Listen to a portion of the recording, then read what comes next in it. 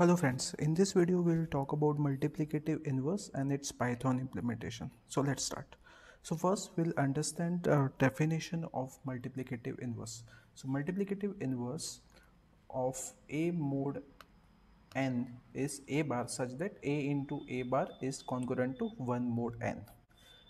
So that means instead of x, we are searching for a bar such that if we perform this multiplication, then this multiplication will be congruent to 1 mod n. So let's try to analyze whether what are the inverses, multiplicative inverses of this values. So let's say I want to find out inverse of 2, then I will be looking at remainder 1 value. So multiplicative inverse of 2 will be nothing but 3, because 2 into 3 is nothing but 6, 6 mod 5 is 1, right? Similarly, multiplicative inverse of 3 will be nothing but 2, because the remainder is 1. I am interested in remainder 1 value, and corresponding x value, which is nothing but a bar in this particular case, is nothing but 2, right? So multiplicative inverse of 3 is 2. Similarly, multiplicative inverse of 4 is itself, because the corresponding remainder 1 is present here. And if we talk about multiplicative inverse of 1, then it is again itself. So here we are getting multiplicative inverse for all these values 1, 2, 3, 4. But if we check with respect to modulo 4, then we won't be able to get multiplicative inverse for 2, because there is no remainder 1 in this particular row, right? So there is no multiplicative inverse for 2. Now this idea of multiplicative inverse with respect to modulo operation is quite similar to our traditional idea of multiplicative inverse. For example, if we want to find out multiplicative inverse of 5, then straight away we will multiply 5 with 1 upon 5, and we are doing this because our objective is to get the identity, multiplicative identity, which is nothing but 1. Similarly here, what we are going to do, we are going to multiply a with a bar such that after performing modulo n on this value, which is nothing but a into a bar, we get 1 as our final answer, right? So the idea is quite similar. Now why we are doing this? Because our ultimate objective is, given values of a, b and n, we want to find out x such that x is congruent to b by a mod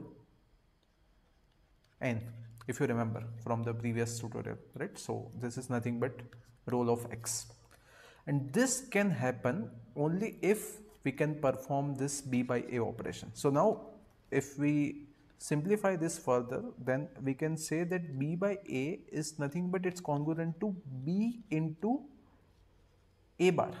So that means if multiplicative inverse exists with respect to a, then only we'll be able to perform this division, right? So that is the idea. So that's why this is very important, right? And if we simplify this further, let's say for any b, if we perform these two operations, let's say division by a and then multiplication by a, then let's see what happens. So then we are actually performing this, right? We are multiplying with a also, and if we simplify this, then we can apply associative rule, right? And so we'll get a bar into a mod n, right? And since a bar into a is congruent to 1 mod n, we'll finally get b mod n here, right? So the motivation is, we want to achieve this, we want to find out x. In order to find out x, this division operation is required, and this division operation is ultimately translate to this multiplicative inverse, multiplication with multiplicative inverse of a, right? So that is the idea. Okay, so the next property of multiplicative inverse is, if a has a multiplicative inverse, then it must be unique. So let's prove this particular property. So let's assume that instead of one multiplicative inverse, a has two multiplicative inverses, and let's say those two multiplicative inverses are p and q respectively. So now if we talk about p mod n, then we can replace this with p into 1 mod n, right? Both of this will give same answer, and now this 1, we can replace this 1 with a times q. This is because q is multiplicative inverse of A, right? And if we simplify this further, then again we can apply associative law here. So by since multiplication is associative, we can simplify like this: P into A times Q mod n. And since P is multiplicative inverse of A, we can write down this is equivalent to 1 into Q mod n. And finally, we are saying this is Q mod n. So we have shown that P mod n is equal to Q mod n. So in other words, we have just shown that P is equal to Q. So therefore, the multiplicative inverse is unique. Now, we'll prove the most important result with respect to this tutorial. The result says A has a multiplicative inverse modulo n if and only if GCD of A comma n is equal to 1. So before we prove this, let's try to analyze this. So if we consider this particular example, then if you consider GCD of 1 comma 5, GCD of 2 comma 5, GCD of 3 comma 5, GCD of 4 comma 5, all of this is nothing but 1, and we are getting multiplicative inverse for all of them, right? This numbers 1, 2, 3, 4. Whereas if we consider GCD of 2 comma 4, then the answer is not equal to 1, it's 2, right? So, and in this particular case, we are not able to generate multiplicative inverse for 2, right? So now, so this makes sense, right? With respect to our examples, this theorem is consistent. Now let's prove this particular theorem. So let me rewrite this theorem in other words. So theorem says A has a multiplicative inverse modulo n. So that means, let's say the multiplicative inverse is nothing but x with respect to A, then I can write like this: A times x must be congruent to 1 mod n. Why? Because x is multiplicative inverse of A, so therefore after performing this multiplication and then modulo n operation, the remainder must be 1, right? So this is nothing but equivalent representation of first part, and after this is true if and only if GCD of A comma n is equal to 1. So essentially we are interested in proving this. So if we simplify this left hand side, then we will get like this: Ax minus 1 is multiple of n, so let's say n times some value which is nothing but k1, and if we simplify this further, then we can write like this is equal to 1, Ax minus nk1 is equal to 1, and I am just replacing this variable k1 with k2, and this is my final equation now with respect to part 1. Okay, if we talk about equation of type this, Ax plus by is equal to c, and if we talk about integer solutions like x comma y, integers x and y, such that this particular equation has solution, then we know that this Diophantine equation has solution if and only if GCD of A comma B divides C, right? So if you don't remember this particular result, then you can watch my video related to this Diophantine equation, right? So Diophantine equation, Ax plus by is in the form of Ax plus by is equal to C, and it's solvable if and only if GCD of A comma B divides C. Now we'll apply this particular result here. So here instead of A and B, so here okay, so in our case these three values are given: A, B and N. So my constants are A and N. These two values are given, and we want to find out these variables x and k2, right? So we can say that this equation has solution if and only if GCD of A comma N divides 1, and this is possible if and only if GCD of A comma N is equal to 1. So this is nothing but proof of this theorem. So if GCD of A comma N is equal to 1, then only we will be able to find out multiplicative inverse modulo n for A, right? So now with this, we are ready to write down our algorithm which can generate value of x given for the given values of b, a and n, right? So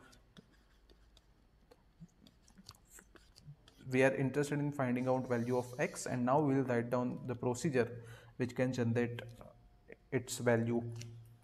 Okay, so the very first thing is GCD of a comma n must be equal to 1, then only we will be able to find out such x, right?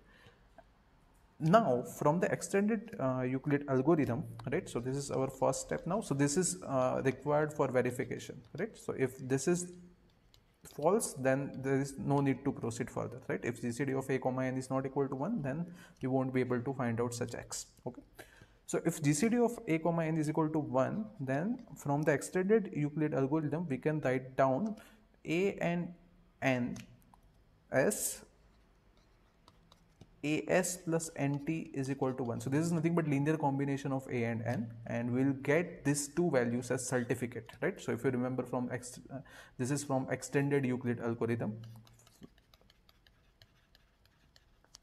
So from extended Euclid algorithm we'll be able to write down a and n as linear combination like this, and my claim is, so we'll get these values s and t from extended Euclid algorithm, and my claim is s is nothing but multiplicative inverse of a. So now let's prove it.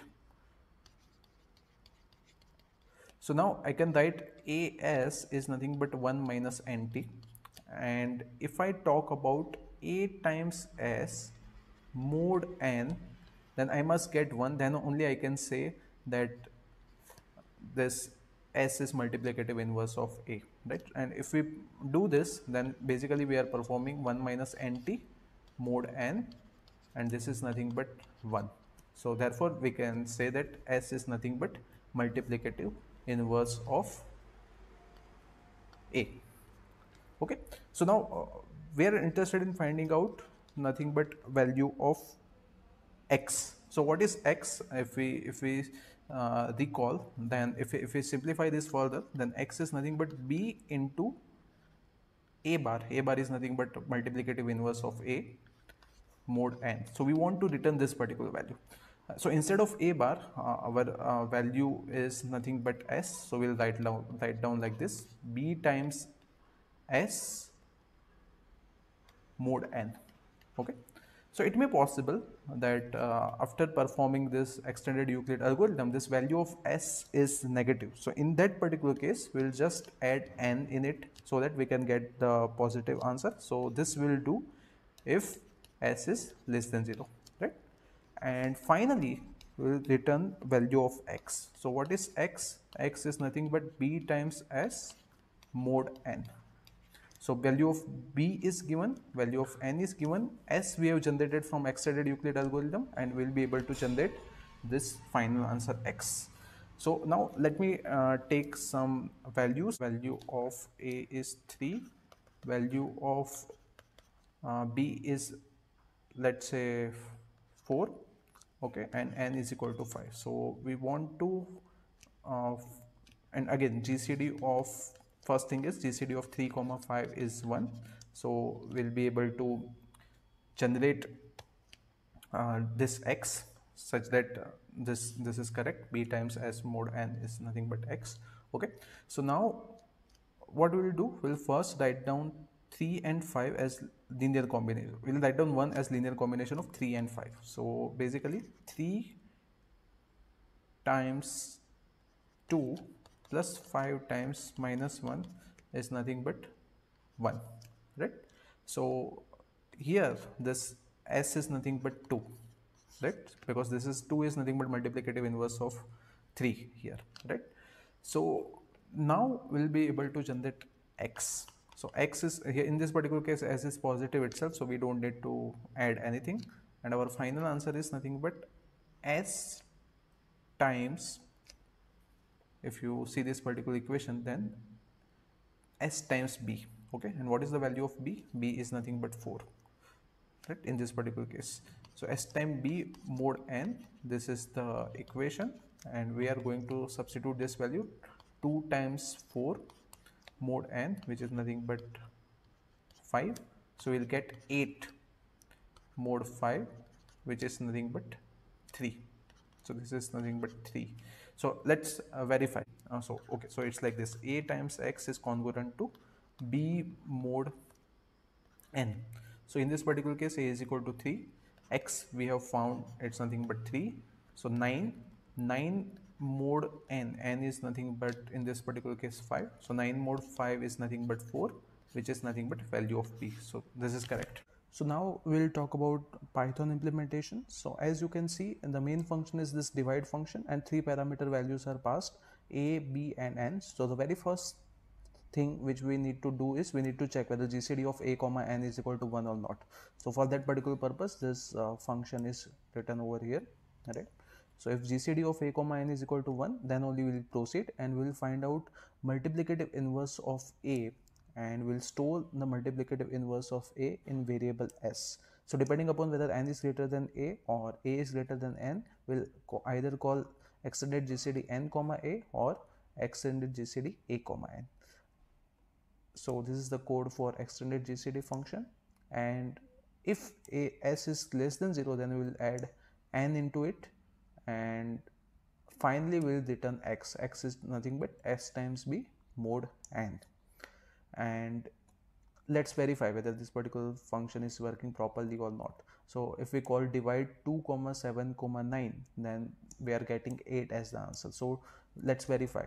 So basically 2 into 8 is nothing but 16, and if we take 16 modulo 9, then actually we are getting 7 as the answer. So that means this is correct, and we are not going to discuss this code in detail, right? Because this we have already discussed in earlier tutorials.